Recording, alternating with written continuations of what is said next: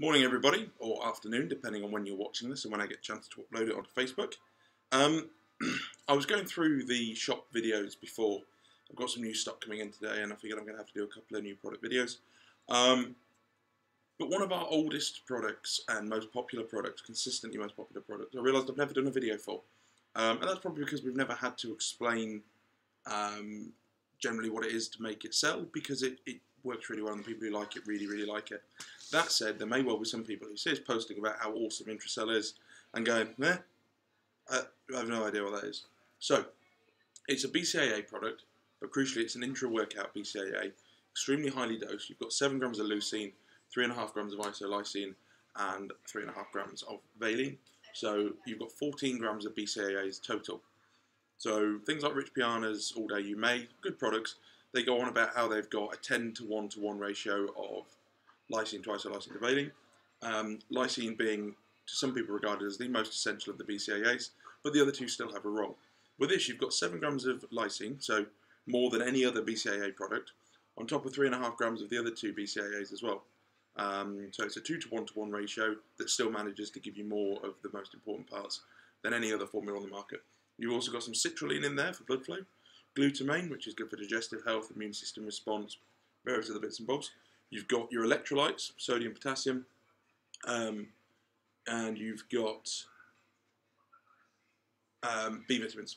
So citrulline, malate, glutamine, massive amount of BCAAs, B vitamins, electrolytes to keep you hydrated. And what you do, you mix it up, normally about a litre of water. You get a little tub or a big tub, but the serving size is massive compared to a lot of comparable products. And you sip on it through your workout. You can use it for weights, you can use it for cardio. You can use it for cardio when you're dieting to try and maintain muscle mass, reduce soreness. Helps reduce soreness, inflammation, helps with growth. Lysine being the amino acid that activates what's called the M1-TOR pathway, which is the neurological pathway within your body that says it's time to grow.